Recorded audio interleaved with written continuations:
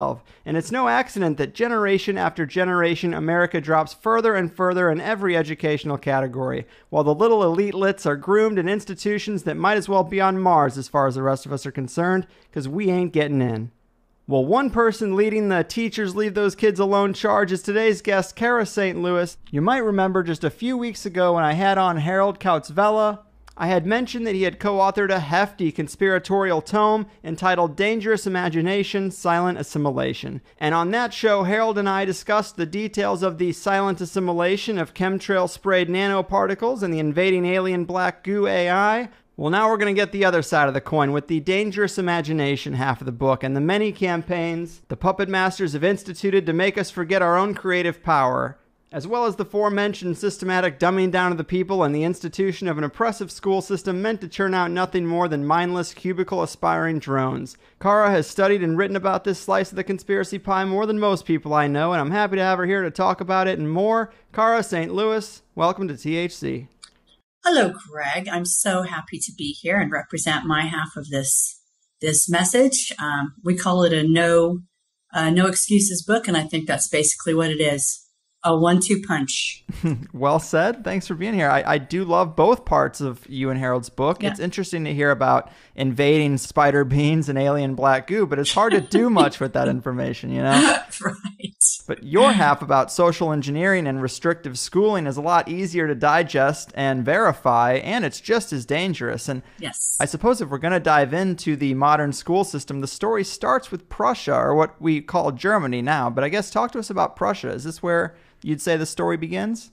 It is for the modern world. Certainly it is for, I would say, the very deep capturing of the human race that started with events in Prussia. And actually it was a response to a loss. The Prussian emperor and the Prussian army lost to Napoleon in 1805 at the Battle of Vienna. And if you know anything about the Prussian army at that time, it was sort of this mercenary force for hire. It was unstoppable, and it just sort of cut and burned its way across Europe. And there was it never lost anything. And so, in fact, it did lose to Napoleon in 1805, which was extremely embarrassing because Napoleon's army was rank amateurs and volunteers and all those sorts of things. And I think the reason that the Prussian army lost is because there was a change in the imagination of the typical Prussian soldier. There are a few things to know about that before, so that's a setup before we launch into how this education system came to be crafted and used. And first of all, you were far more likely, if you were a Prussian soldier in 1805, to die at the hands of your superior officer than you were at the hands of an enemy. That's how ruthless the hierarchy was in the Prussian army. Damn. That's the first thing that you need to know. The second thing that we really ought to mention is that it had been ramped up considerably, this army, with the last emperor that sort of devised and revised his standing army, and that would have been Frederick II. Now, a couple of things we should know about him, because they're interesting, and because we should know this about ourselves as human beings. Frederick was gay.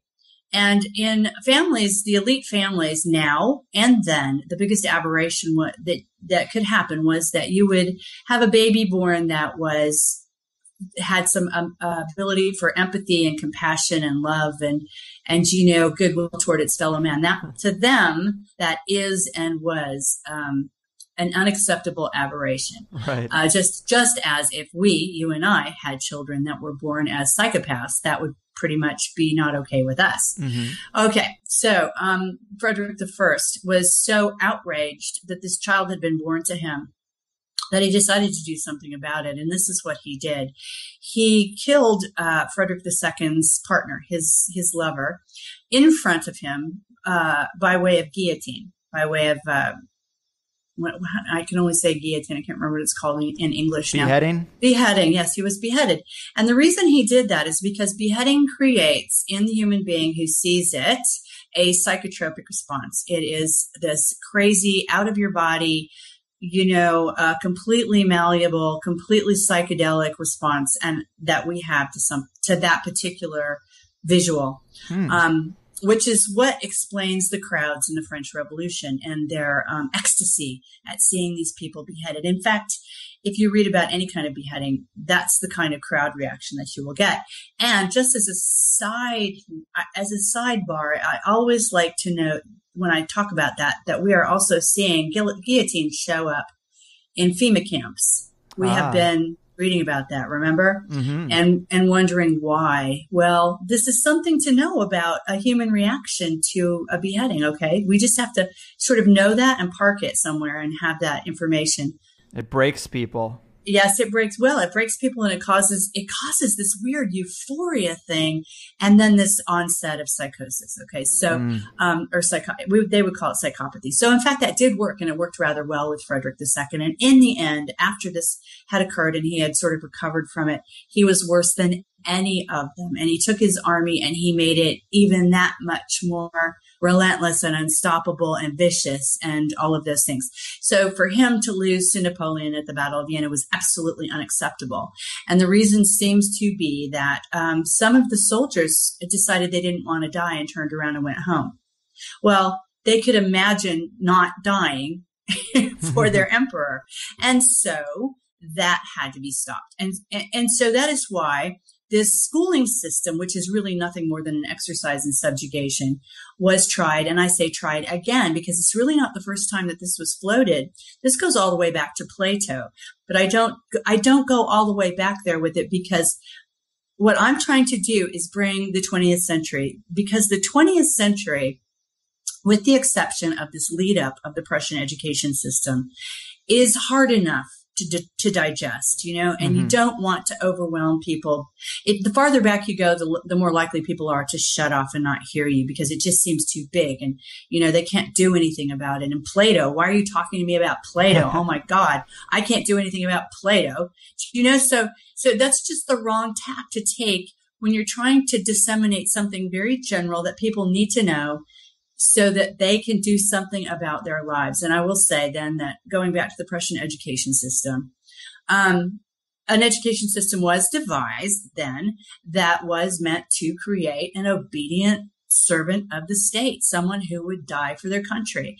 And frankly, we live in the United States. We have a relationship to that idea, don't we? Mm-hmm. The greatest good is to die for your nation. This is pure Prussian bullshit. Okay. Right. Can I say that on your show? Absolutely. Okay. All right. Because I need to know what my parameters are here. Okay. So, and in fact, that began to be put into use in Prussia in 1818. And that was only going to be a real problem if you happened to be a Prussian, and even then probably if you were a male. So, unfortunately, the French Minister of Education got a look at this, was absolutely elated, and took it back to France. So France, implemented this form of education as well. Now, it ended up in the United States about 1850, right in there. And that is because Horace Mann, who was, by the way, not this great big saint of education that everybody thinks he is, but in fact was an attorney working for the railroad interests, went to Germany, got a whiff of this education system, thought, oh, this is fantastic. My employers are going to love this, because migrants were coming back into the United States who were standing up for their rights.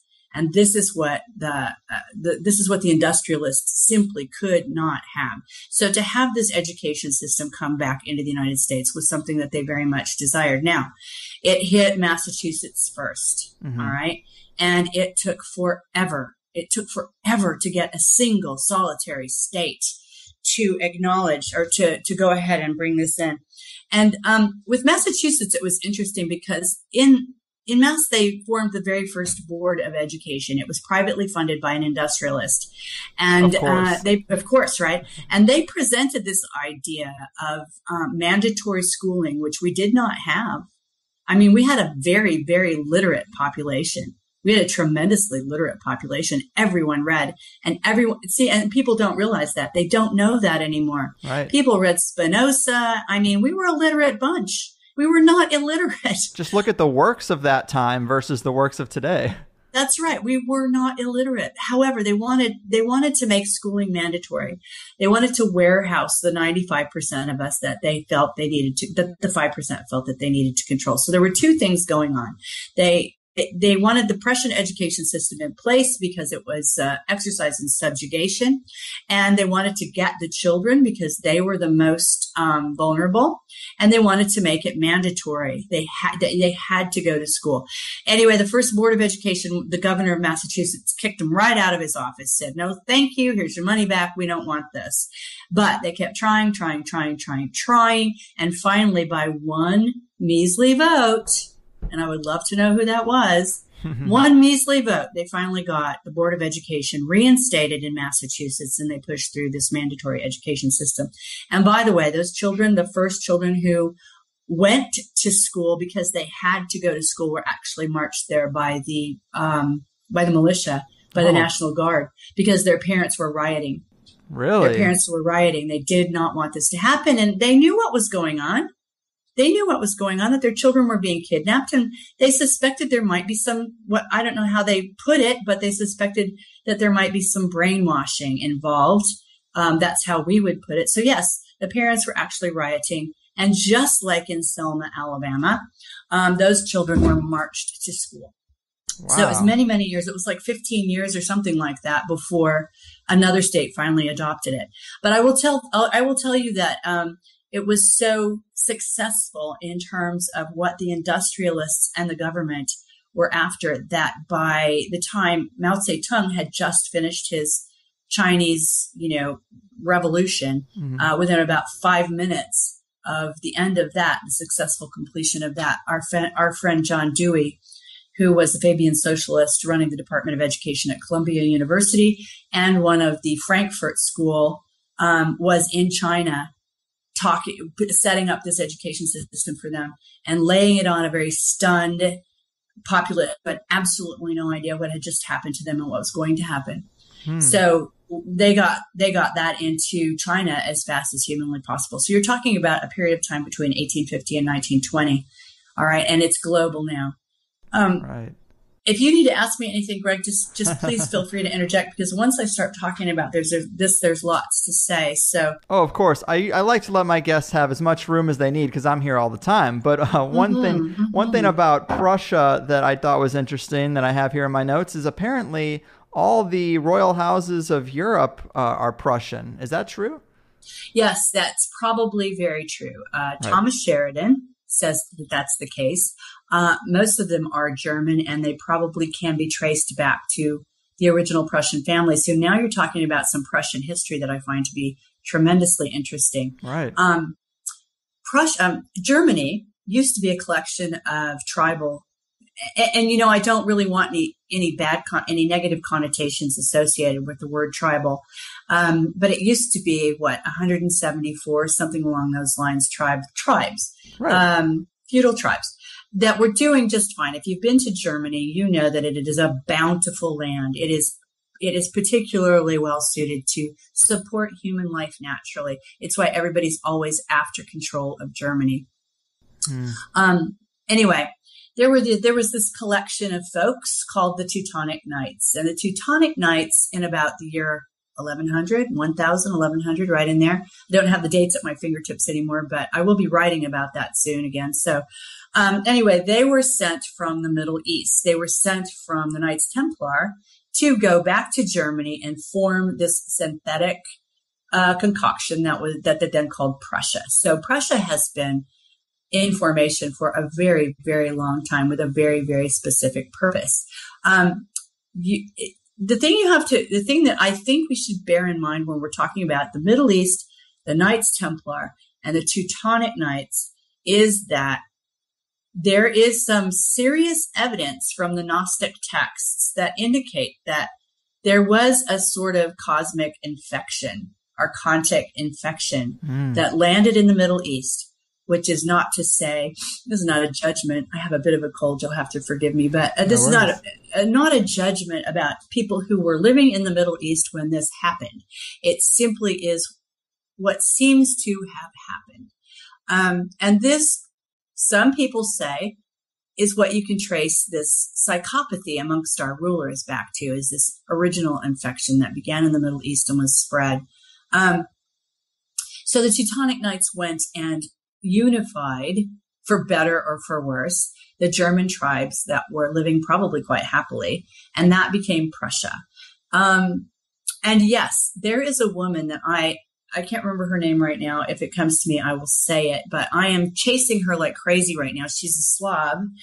And she has done a series of, 40 or 50 videos that are all terrific. And it's on YouTube. And it's called New Earth, The Survivors of Atlantis, I think is the first one. New Earth, The Survivors. All right. And she is one of the two people right now whom I find to be extremely credible, who is discussing at a period of time, a period of history, which I think we can all agree right now is complete and utter codswallop. Right. We don't know what happened. We just don't know anymore because it's all lies. Mm-hmm. However, this woman says 1,000 years was inserted into our history, and that in fact, it's really 1,015.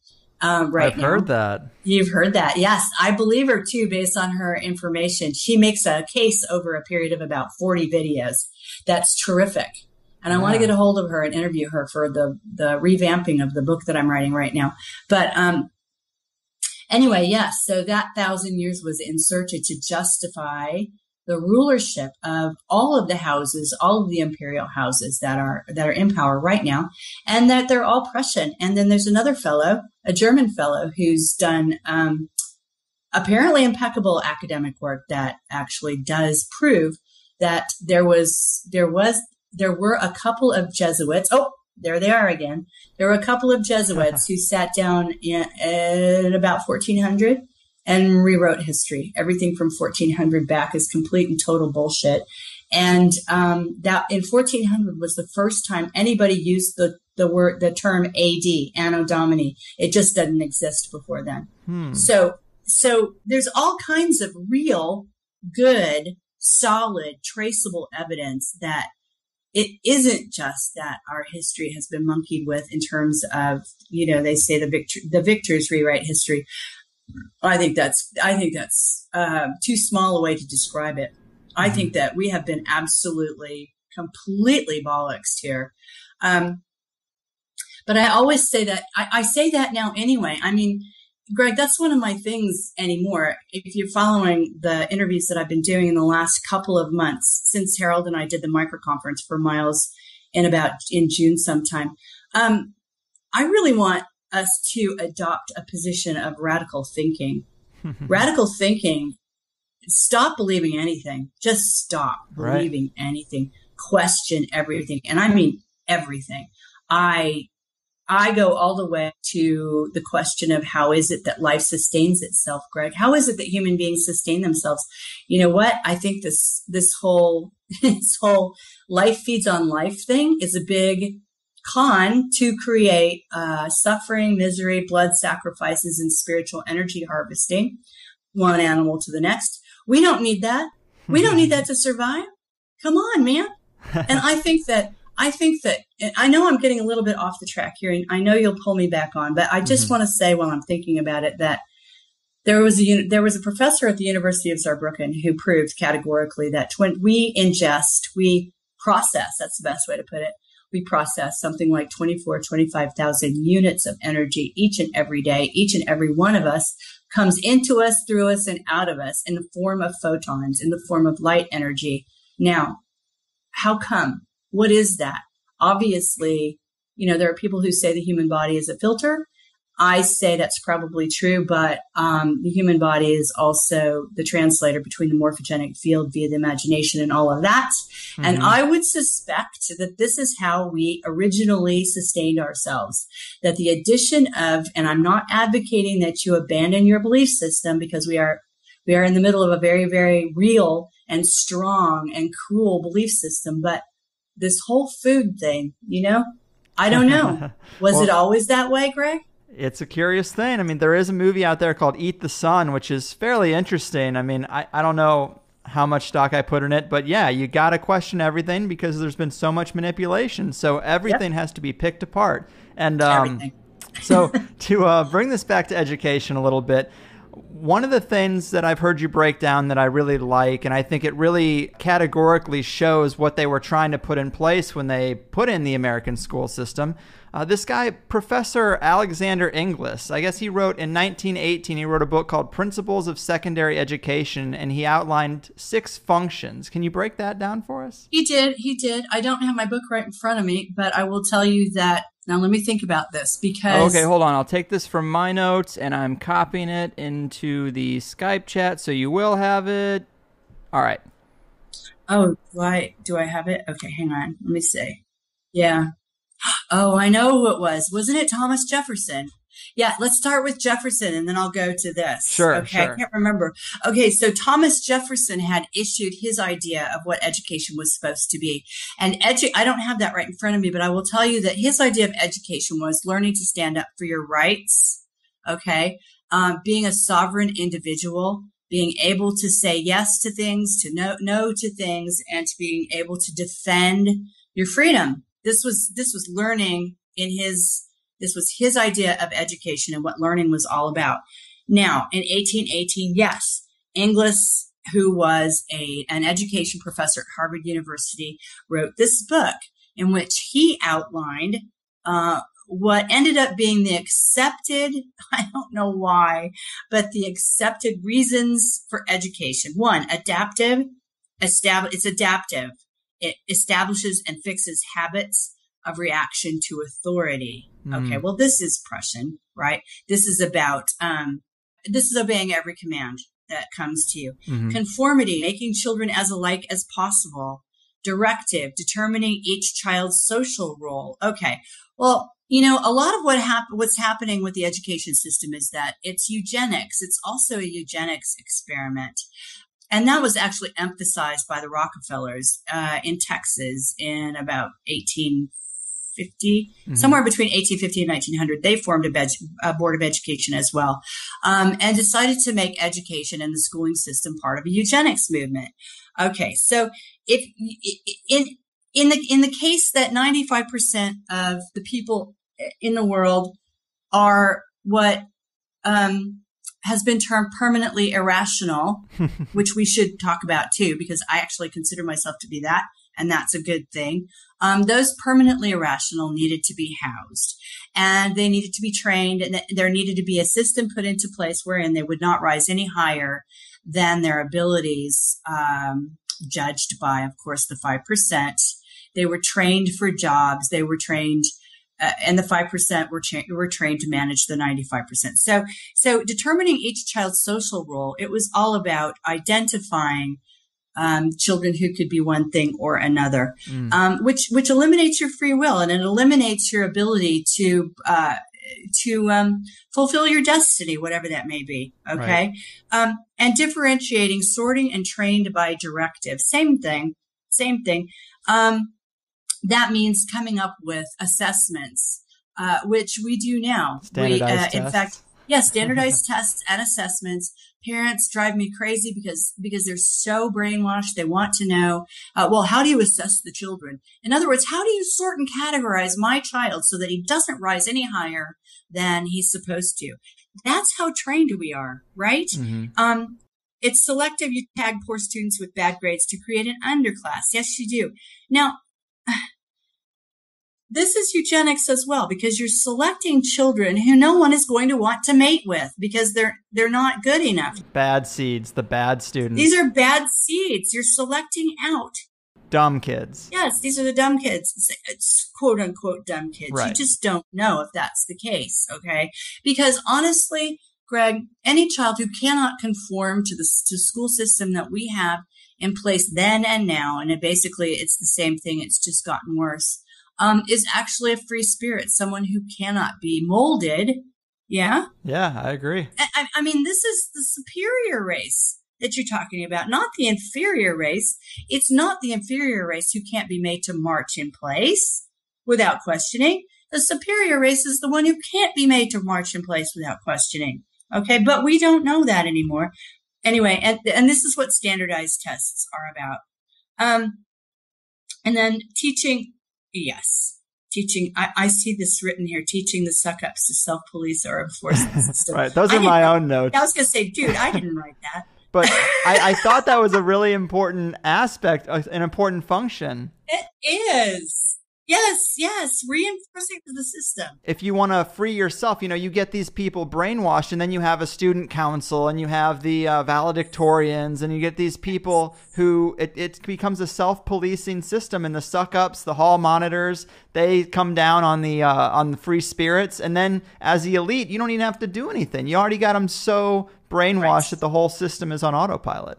Well, yeah, you just create this hamster wheel and everybody keeps running on it, Yeah. But there's a couple of things. I mean, there are things you're going to have. I hope you're going to get John Taylor Gatto on your show. Mm-hmm. I know you're trying. I know you're trying.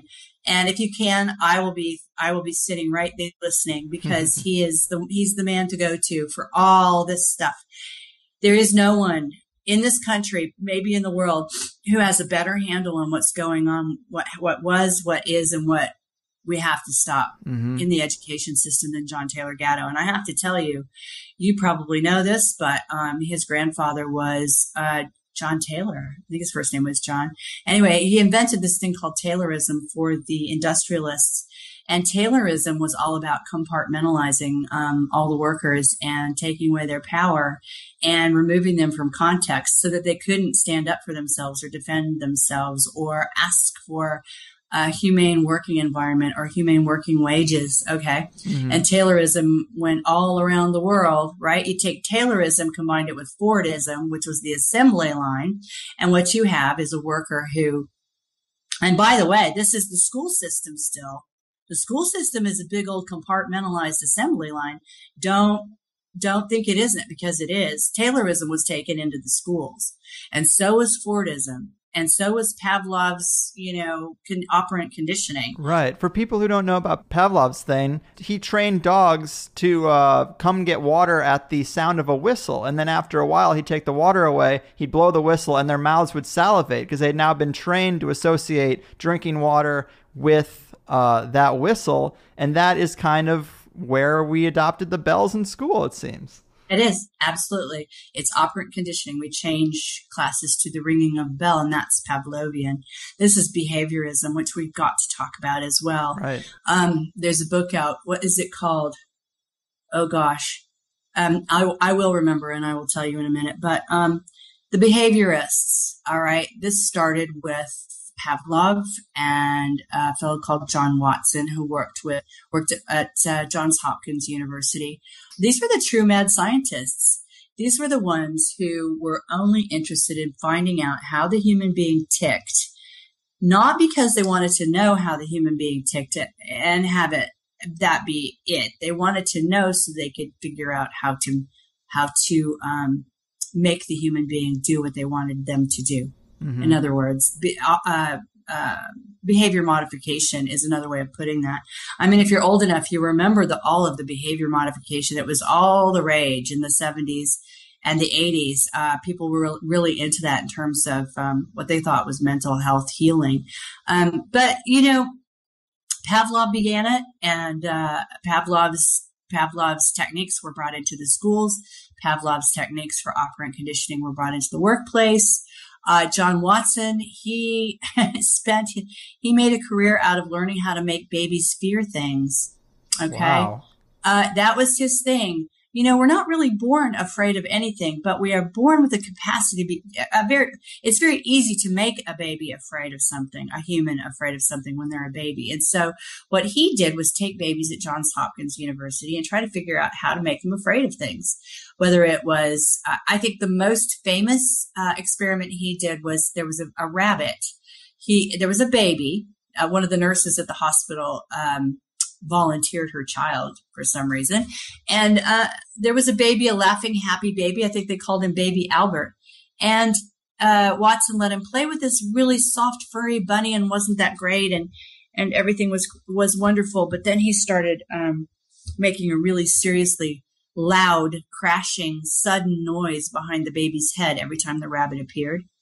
And it didn't take very long before the baby started to cry every time the rabbit showed up. Huh.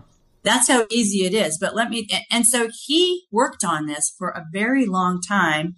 And this was picked up by people at the Tavistock Institute. This was picked up by people at the Frankfurt School, which we will get into as well. And used. I mean, this is traumatology, the very, very beginning of traumatology. So, by the way, John Watson ended his career on Madison Avenue. He ended his career with an office on in the penthouse or something of a massive, major advertising company. No one knew more about the human being at the point of purchase than John Watson. And he started out by scaring babies at Johns Hopkins University. Wow. Anyway, these are the behaviorists. And then it goes all the way up to B.F. Skinner, B.F. Skinner, by the time we got there, the behaviorists had spent a lot of time defining what it was to be human or to be alive, What is life? What isn't life? Okay. And I believe they took a page from the studies of plants, which are very reactive in terms of turning to the light, turning away from this and towards something good and away from something bad. And I think at the baseline, they decided since humans had that reactive sort of capacity to turn towards something good and away from something bad, that really we had more in common with plants than anything that was living. And by the time we got to B.F. Skinner, we really didn't meet the criteria for life anymore. Wow. This stuff is super fascinating. And one little thing I did get out of your book that I thought was a brilliant point is, why in school do we have all the kids get up at the ring of the bell and go from classroom to classroom rather than the teachers? The teachers would be so much more efficient at rotating around the school. And also kids are, they have too much energy. They're not paying attention. They get distracted. It's a pain in the ass to move all the kids from room to room, but they do it because it's hurting kids. It's getting them in a pattern, and it's conditioning. It really is. And it makes so much sense from that standpoint. Right. It is conditioning. It also creates a very controlled and parenthetical attention span. You pay attention from this end of the parentheses to that end of the parentheses, then there's a ringing of a bell, and you go someplace else. It also means that the teacher, it reinforces the teacher as an authority figure, which isn't necessarily bad, but it doesn't make any sense to herd these children through chaos. If you remember being in school and being in the halls of your secondary school or your high school or your junior high, that's just chaos. Right. There's nothing orderly about the transition from one class to the next. Mm-hmm. It's just a bunch of chaos, ringing the bell again. And that's, be quiet now, sit down, listen to the authority, and then ring the bell, get up, play bumper cars in the hallway, go to your next class, ring the bell, sit down. That's just classic operant conditioning. Absolutely. Yeah. And you mentioned Henry Ford, and I do specifically remember learning about the big crowning achievement of Henry Ford with the assembly line in school. And I remember even setting up a mock assembly line in class and being told how great a system it was. And I do remember thinking, this doesn't sound right. Who wants to do this for a living? It's not a great system. And you know what? Henry Ford said flat out, he was not stupid enough to fall for that kind of stuff, but the masses were. Okay. Mm-hmm. He said he never would have fallen for anything like that, but definitely the masses of the workers would do it. Now we got to a point with John Taylor and Taylorism and the scientific management programs that were invented and put into place, where in fact they could, on the assembly line, monitor the turning of a screw 57 seconds out of every 60 and have that be the goal. Can you imagine? This is for a human being. This is the goal for a human being. Talk about not having any context. Mm-hmm. And they took the context away from people as a result of an interesting set of folks who were throwing their weight around a little bit and trying to change lives and demand their rights. And it used to be, if you know anybody, I don't know if they have them anymore, but my brother was a machinist. There used to be this wonderful craftsman called a machinist. And a machinist was kind of magic. A machinist could make anything and solve any problem, and was very often given a contextual problem to solve mechanically. Yeah. Mm-hmm. Like a handyman, mechanical handyman. Well, sort of. Yeah. They definitely knew they could use metal. They could use all kinds of tools with metal to make a hole. like whether it was a car Oh. or whether it was a piece of machinery. They made the machines that made the machines, really. Wow. Machinists were extremely highly skilled workers, and they had a union and they were very important. And it was the industrialists who got tired of it. They got tired of the machinists having that much power. And so that's one of the reasons that they were interested in bringing over the Prussian schooling system, it goes all the way back. The Prussian schooling system, mandatory schooling, Taylorism, scientific management, taking people out of context and instead of having this sort of craftsman, this guildsman who could make anything, you had, that was reduced to someone turning the same screw into the same hole 57 seconds out of every 60. So that is that's what happened.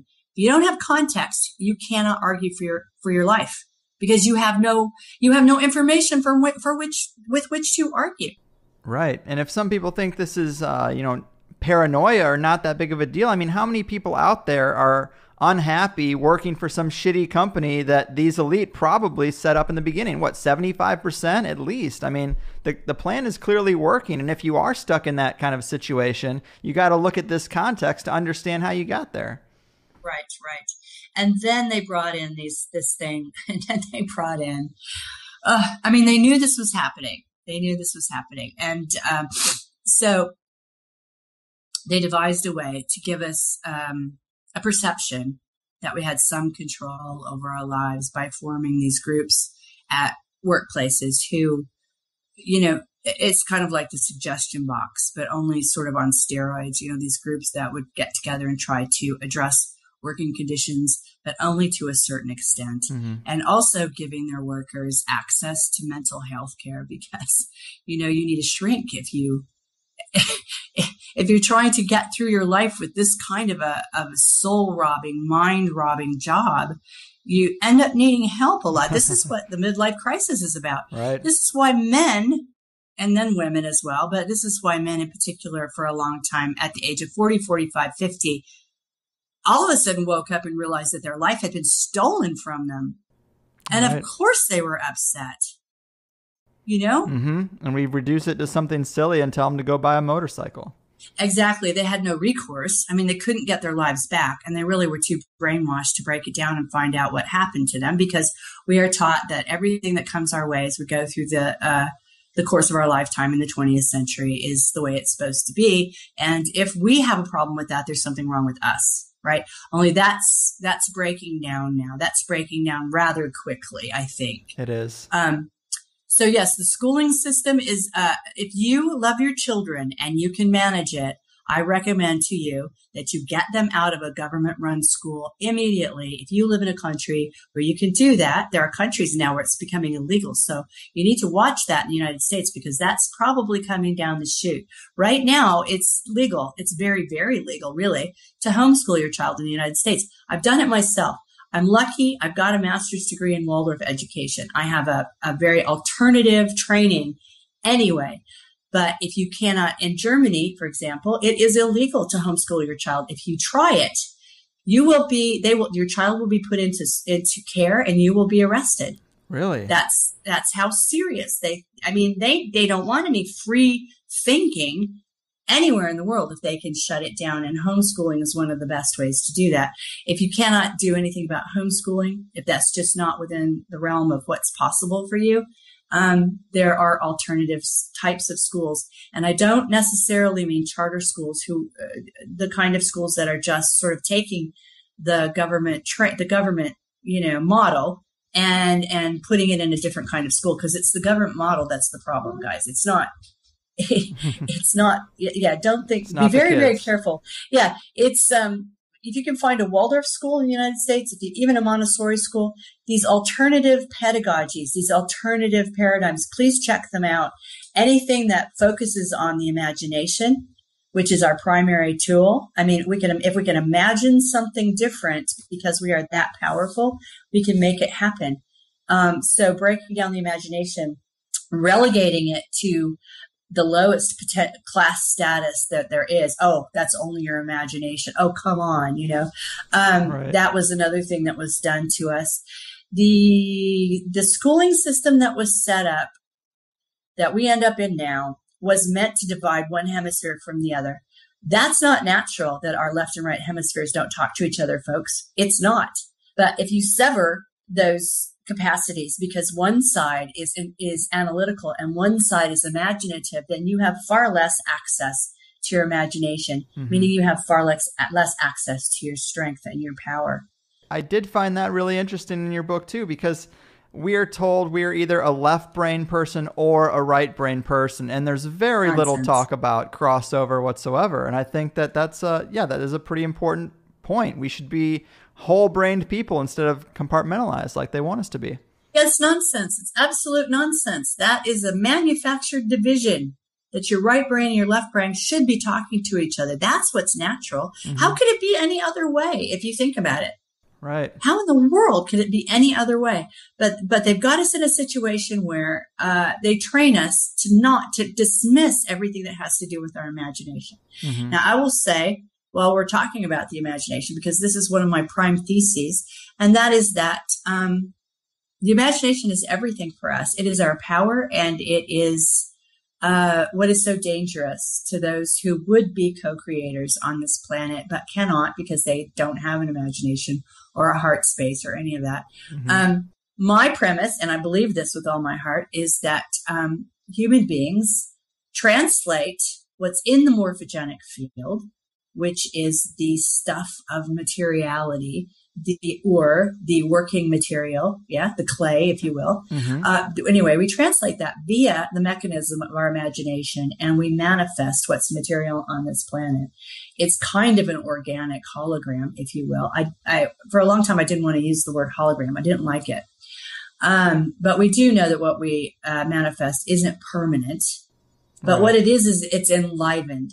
Okay. We enliven it. We give it life. That's how important you are out there. Okay. You need to understand that, wake up to that fact. And the way we do that is via our poor, stifled, shut down imaginations. Okay. Yeah. So you have to understand how important your imagination is and really get to know it and love it and realize it's working all the time anyway. They can't really stop it.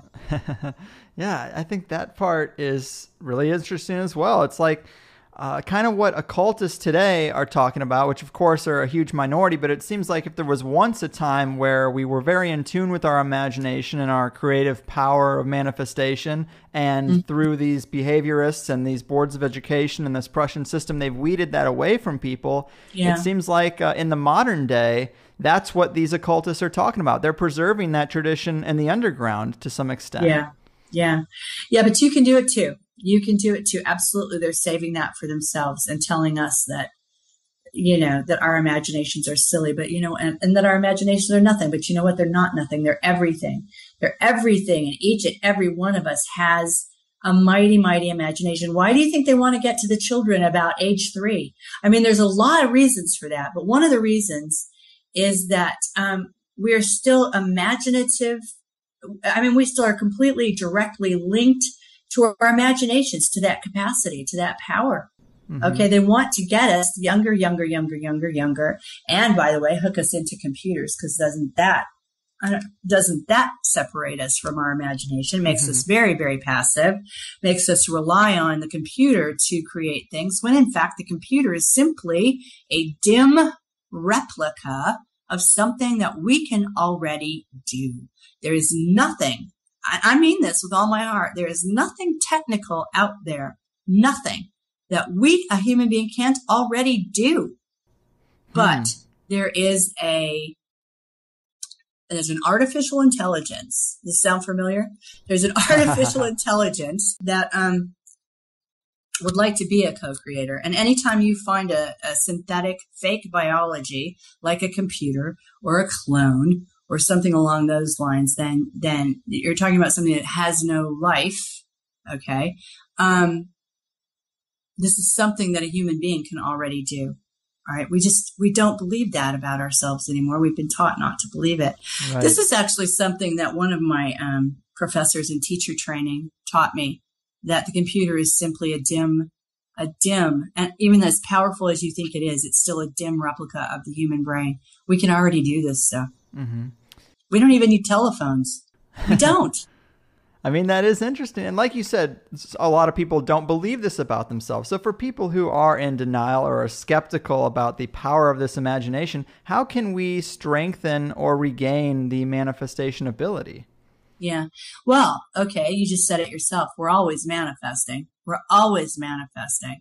That's a tough one. That's a tough one because you really have to give yourself permission to accept the mighty power that you have, right?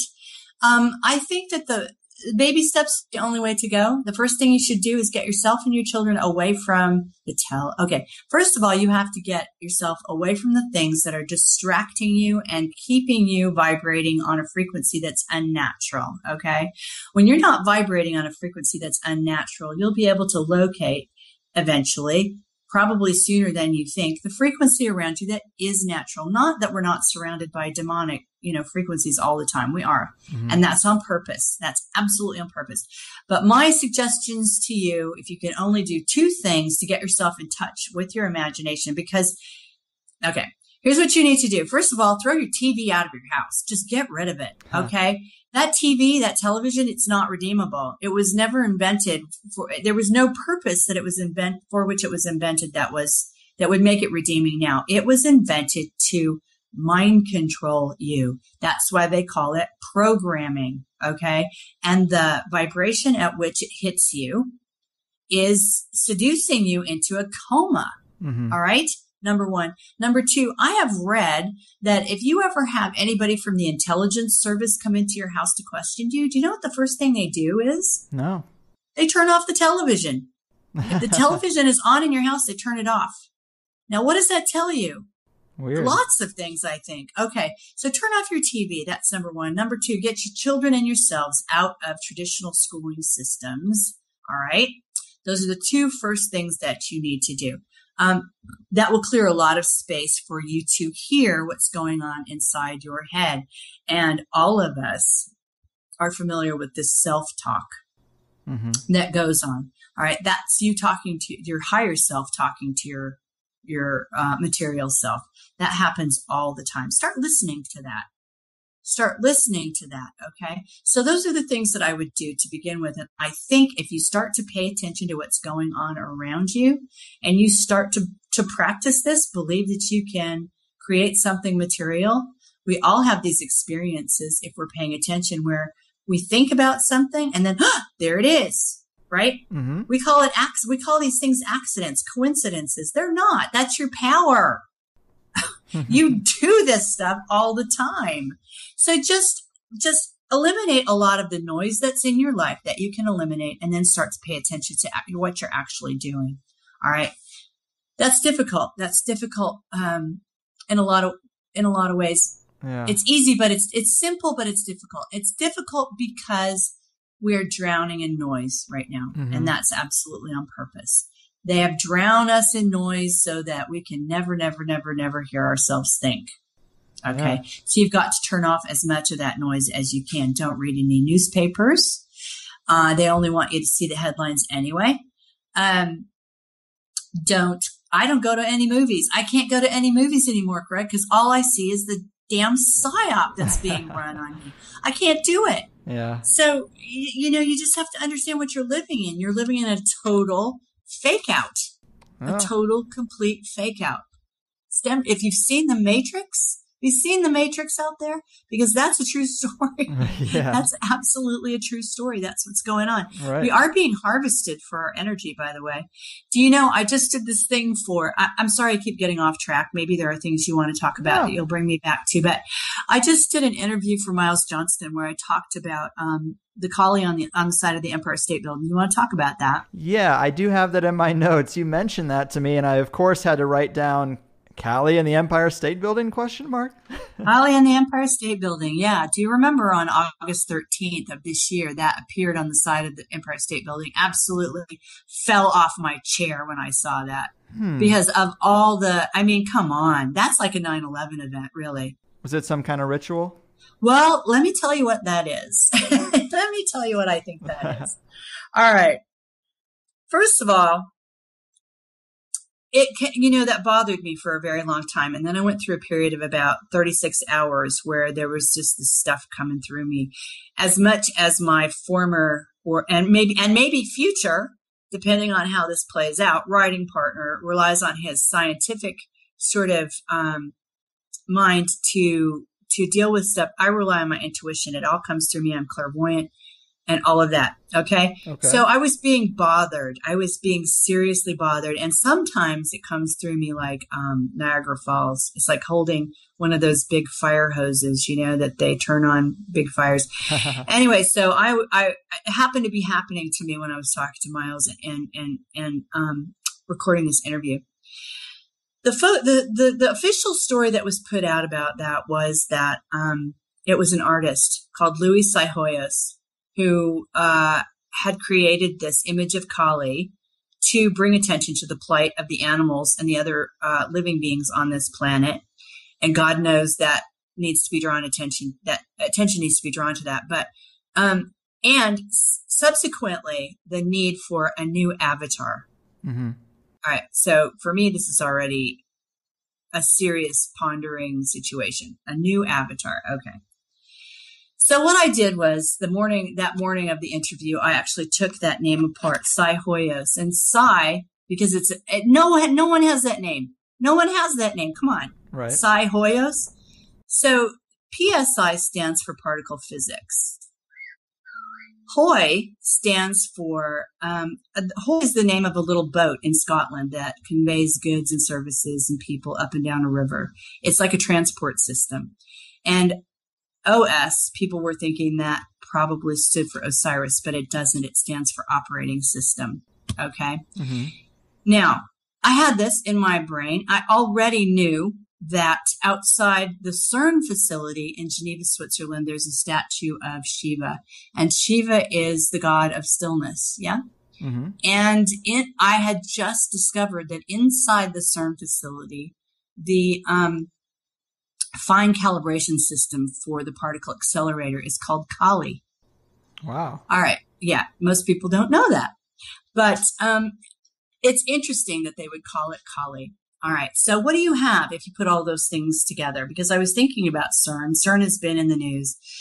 CERN has never bothered me. I think CERN is never going to work. Yeah, I think it's just another mad scientist thing that's going on for various reasons. But this thing shows up on the side of the Empire State Building. And for me, it goes back to CERN. Okay. Mm-hmm. And it goes back to CERN because if you take that guy's name apart, it's particle physics being conveyed via an operating system. Okay. And you've got Kali and Shiva out, literally in the CERN facility. Okay. Miles, in the end, decided that had to do with the black goo and the Battle of the Boyne in Ireland, which was it's probably right, which was a symbolic battle. It wasn't a real battle. It was a symbolic battle that retold the story of an alien entity that came to this planet. Okay. Right. I thought that was really interesting. I heard that interview, like it was a staged battle, a ritual just to try to mirror this ancient alien race invasion. Yes, that's what it was. And so we end up with Kali on the side of the Empire State Building and a message that has to do with CERN. And so I've been spending time trying to figure that out. What does that have to do? Because obviously this is about a marriage between the gesture of Kali and the gesture of Shiva and the blending of movement. She's the goddess of time. She's the goddess of movement. She's the goddess of destruction. She's the goddess of lots and lots of things, not just destruction. This is a very powerful entity, a very powerful metaphor, if you will. And Shiva is all about stillness. And so if you combine movement and stillness, I think I think this is a signal, a metaphor, a message to everyone that what they're after is the singularity. They're after breaking through to where they can manipulate light. Because if you saw that interview, I'm sure I was doing a better job during that interview, but light has no charge. Light has perfect symmetry. Okay. Mm-hmm. Material things have charges. They're not symmetrical. They're positive. They're negative. But light, which by the way goes through our bodies in the form of photons and then out into the material world, once it's broken, if you will, that's the best way I can think of to describe it. It takes on a charge. It becomes a material thing. So you see, for me, when I think about those two things side by side, I see us allowing photons to come through our body from probably the morphogenic field, and creating materiality via the imagination. This is how we create. To me, I just described to you how we create the material world around us by talking about the light that comes through us, takes on a charge and becomes the material world around us. Now you're talking about CERN, Kali, and Shiva combining to become the singularity, to get to the point where they can manipulate light and become co-creators. So those two things went side by side for me. Anyway, yes, I digress from education, but that's what it was. That's what it was. That's interesting. Yeah. Makes sense. So we've got about, I don't know, what have we got? About 10 minutes. So let me talk briefly about the situation that we're finding ourselves in right now, because I want to, Just to preface a little bit, I mean, I guess we're going to talk about Harold. Yeah, we are. And I just had him on a couple weeks ago for the listeners. I'm sure you remember. I think he does great work, but now this new direction he's gone in, saying that it's all going to be okay and we'll be saved by higher beings. I don't think you share these thoughts, right? No, I don't. In fact, it was your interview that I listened to that made the top of my head blow off, really, in terms of what in the world is going on with Harold.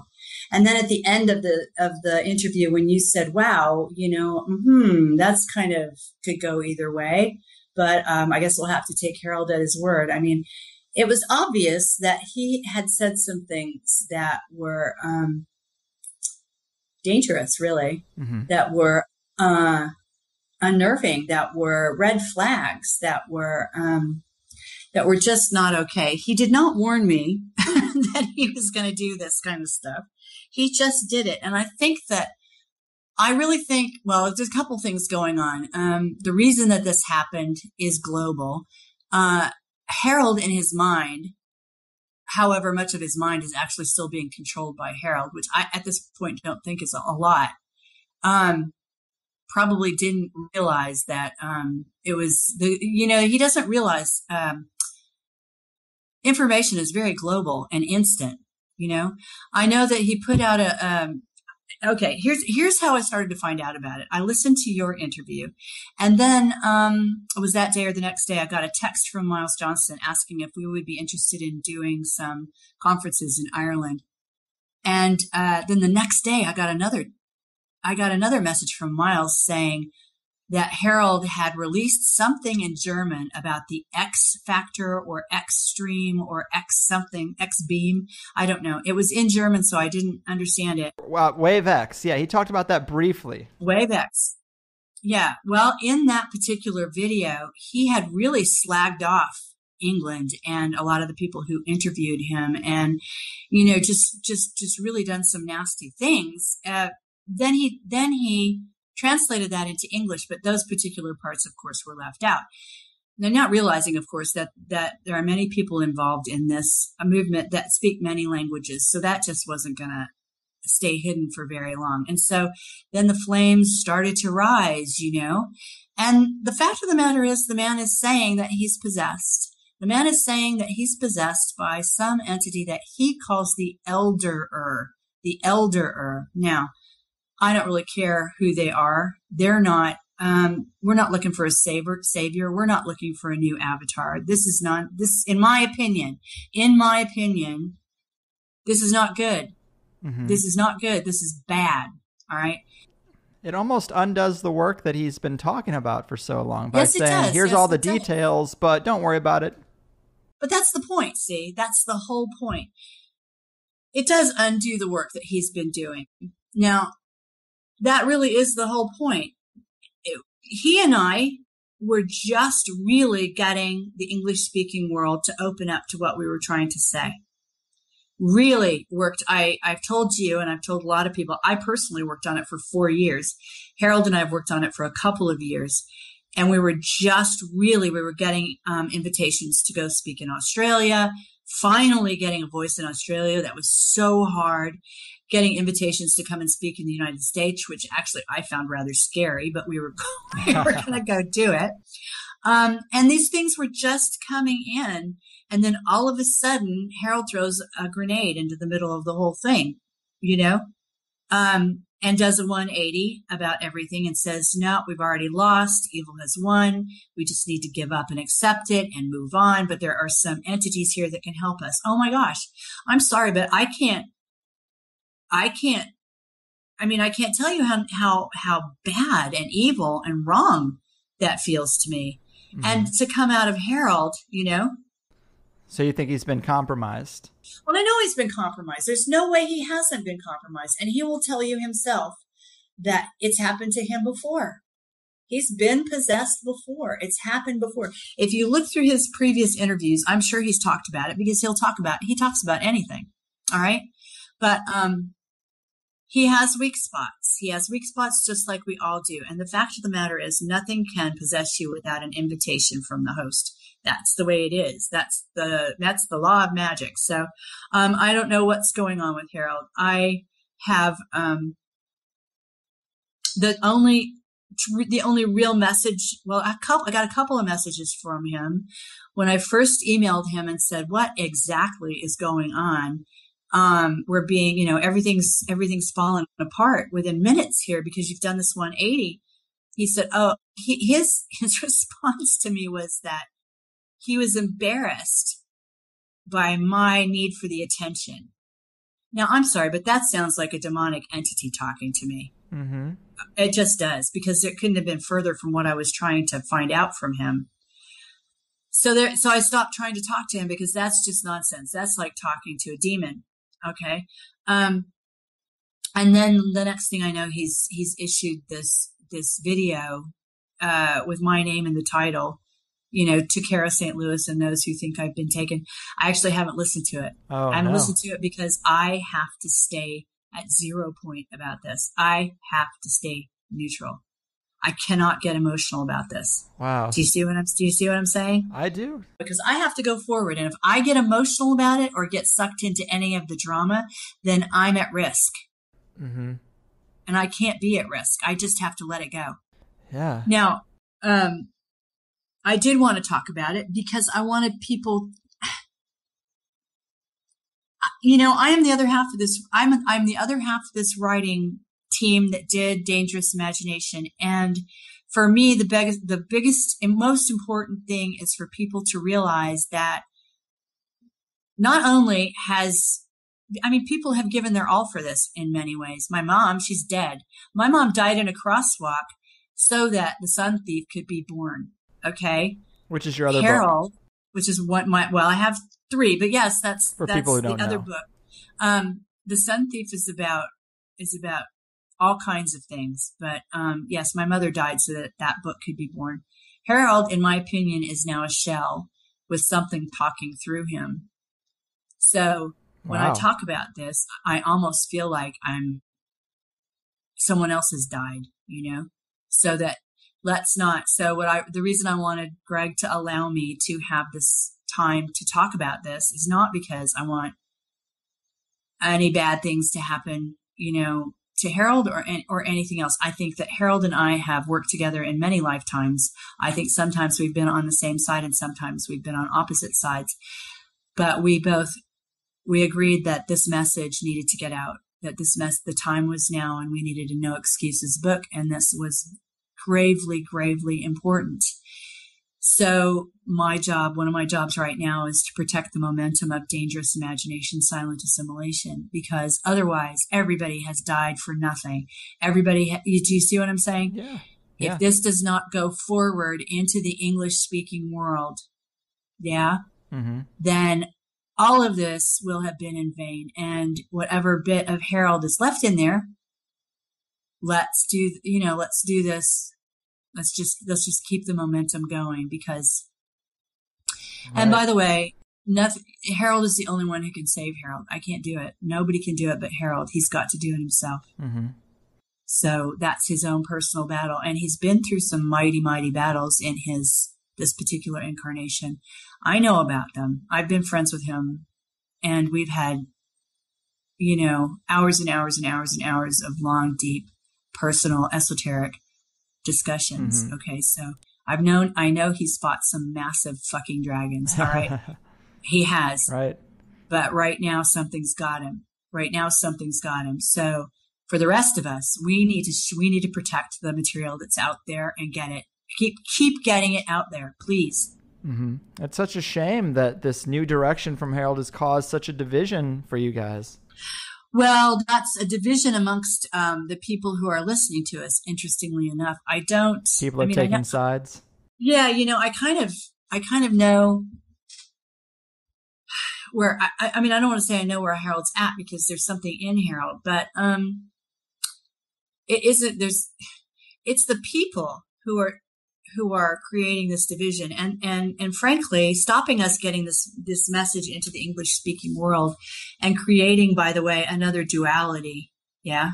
Right. Which would be Harold on one side and me on the other is an old trick of the, I'm just say Illuminati, really. The Prussian system. This duality. Divide and conquer. This is where evil lives. Divide and conquer. That's right. Divide and conquer. So please, people, don't fall for this. Forget me and Harold. Forget the people who are arguing about this and take a look at the psyop that's being run right now. Mm-hmm. All right. Look at the material.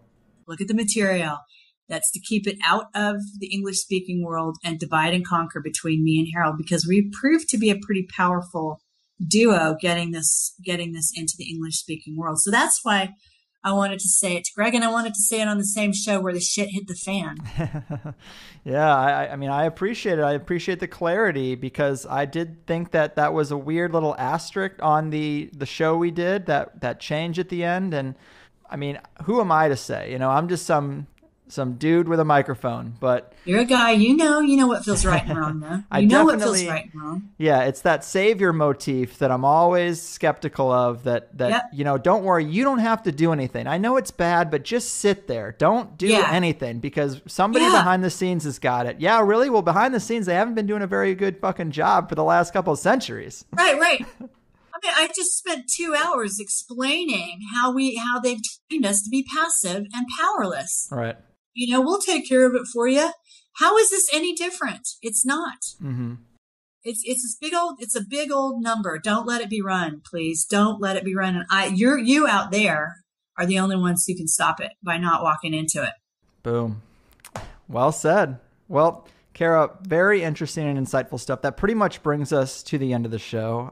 Again, the book is Dangerous Imagination, Silent Assimilation. Would you like to remind the people about your other books or any place they can check up on what you're doing?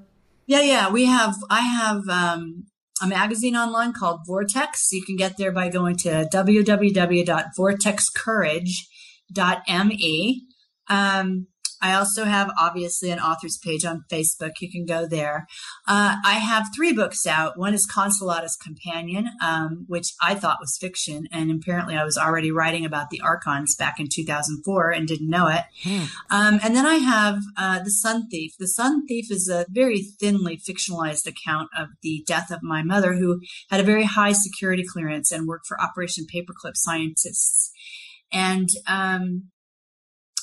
my investigation of chemtrails and EMAG weapons and scalar weapons. And I was able to put a character of a pilot in that book. And my friend Mark McCandlish helped me with the aviation in that book. And it's actually a pretty great thriller. on top of everything else. And then now I have Dangerous Imagination, Silent Assimilation out with Harold Kautzvella. And before September 20, people say September 22nd, 2015, pre 9/22, they're okay with Harold. Okay. Now I'm just going to let that be that. And then I have another one I'm working on right now. I've taken my half of the book and I'm expanding it. And it is called, it'll be out in about a month, called Dangerous Imagination, Silent Assimilation Workbook. And it's out for pre-order at indie-kitchen.myshopify.com. People are actually already pre-ordering it because, and the reason they're doing that is because the people who ordered through Shopify were people who live in Australia, New Zealand, places like that, where Amazon wasn't willing to deliver the paperback, but the line is long. The line is long to get that book through Shopify. So I think people are pre-ordering it, so they'll be first in line. So go ahead and do it if you want to. Nice. Well, right on.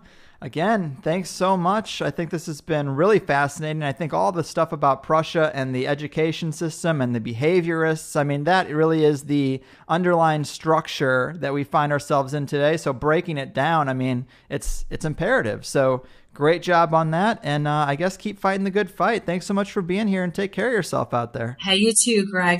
I'll speak to you soon, yeah? All right. All right. Bye-bye. Well, we don't need no thought control, people. There it is, Cara St. Louis. I'm so glad I could finally get a guest who's really looked into the dastardly designed system of education and allowed us to get deep into it, because there will be people who say this is overblown, and yet it's as simple as a bunch of billionaire industrialists and banker criminals deciding to use their money to corner, quote, education and make sure the masses are spoon-fed dribble that could never produce the kind of person that could compete with them. It's not complicated. It's good old capitalism. And when you incentivize greed, this is what you get. A finely tuned, multifaceted machine built to secure wealth for the lucky few. And really, a lot of us don't have too much choice in the matter. And yes, young parents do have to struggle with options that might seem isolating. That's not fun either. I'm sure the whole meme that homeschooled kids are weird and unsocialized is just a perfect piece of propaganda to steer people away from it, but I'm sure there are no easy decisions these days as a parent. And even if you can't get your kids into an alternative school system due to its cost or your location or limitations with not seeing eye to eye with your partner, which I'm sure happens a lot too, I think the most important thing you can do is teach them that school is great for getting a job. But if you want to do something independent or entrepreneurial or creative, you're going to have to educate yourself too, you know? I talk a lot about being sent to a private Catholic school, and I was lucky because my parents just thought it was better, not really that I needed to be super religious. And when I would get in trouble at school for being rebellious and the school would have these dramatic meetings about how bad a kid I was, my parents just kind of rolled their eyes at a lot of that, and I think that kind of saved me. My group of friends all had parents who knew the school was a little draconian at times, so in some ways we drove the school even more crazy because we knew none of the punishments would ever really make it back home. And for years, everything was fine, and then St. Pius X High School in Festus, Missouri kicked me out on my first day of senior year for being just too rebellious, really. There wasn't one final act that did it. They eventually just said, get out of here. And they can do that. It's a private school, but it sucked. Senior year, I've been in school with a lot of my friends since kindergarten. And to have that ripped away and be thrown into the mix at a public school with a bunch of strangers my last year, it was not an easy transition. But when I got to public school my senior year, wow, was that different. It was a teenage daycare compared to the crazy school I was coming from. I had so many, quote, credits, even with the religion classes not counting, that 4 of my 8 classes senior year were study halls, literally just sitting there. That's public school sometimes, or at least in my experience, just holding you like a job does. I'm so lucky to have made this gig work, and I do get a ton of emails from listeners who have been inspired by watching me do this and a day job for so long, and finally being able to transition to just this. It is a freaking lottery ticket, honestly, it is. I hope more of you take the leap and screw the school system for never giving you the right tools. It's not fair, but you gotta learn to be a self-starter if you aren't. I know some people who have been at the same job for a decade, hating it, saying every day, oh, I'm gonna quit, oh, I'm gonna quit. But never in their life, if you really think about it, has the system forced you to really go out and do something on your own. Yeah, you have to apply for jobs under the pressure, under the economic squeeze that you're a victim to. But once you've got one, it's so easy to get complacent, I know, but it's because they've got you used to hating 8 hours a day since you were in kindergarten. You cannot accept that. If you don't free yourself, you then can't have the resources to ever fight back in a real way. And you have to shove off that fear of failure that's so nagging in everyone's mind. I know, it is tough, but it is so worth it too. I had to mail some conspiracies the other day, and I'm in line at the post office, and I hear one of the workers say to the other guy, "Just 2 more hours, man." And I really had to let that sink in. I haven't had to be stuck in a room for 2.5 hours even once in over a year. I've only really had to do what I want to do. I haven't had to set an alarm for anything that wasn't something fun I had planned in over a year. And I'm not trying to brag about this, but I had so many teachers trying to break me, honestly, every freaking year. And I always felt like I was somehow right to fight it. And it's not something that I really talk about on the show. This is kind of ego service, but it's related to the topic, and it feels good to vent about. Of course, I did spend a decade lost wandering the desert of retail management. What a hellhole that was. But I did what I had to do, and I was never of the mindset that I was going to stop, that was going to be it. I knew that was not a long-term solution. If you're not happy today, guys, it's not a long-term solution. And if you can't do it for yourself, or maybe if you already have, pay it forward. If there's a kid in your life, your own kid or a niece or nephew, or if you're a teacher, try to inspire and guide them away from complete indoctrination. Foster the creativity. Don't come down too hard on an independent kid. I wish one person had ever pulled me aside and said, "Dude, you're dealing with a bunch of ignorant, draconian, God-fearing, guilt-ridden, angry women in the middle of nowhere, Missouri. They hate everything about their sad situation, and they're taking it out on you. It's their one source of power in the world, and they're going to use it here.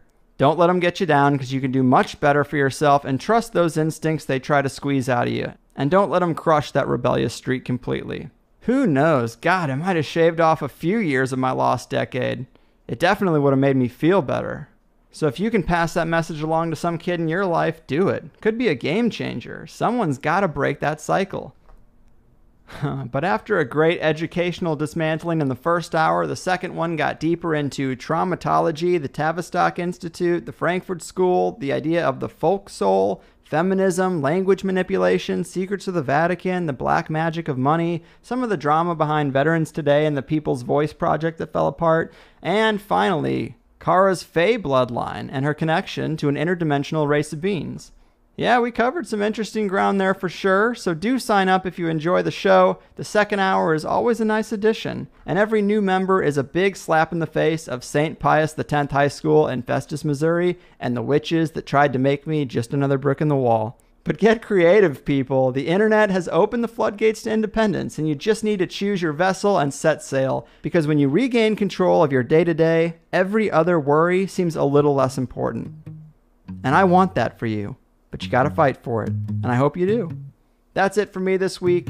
Your move, creativity killers of the world. Your frickin' move. Have a drink and a smoke. Listen to the cast. We shine a shiny spotlight. Put criminals on.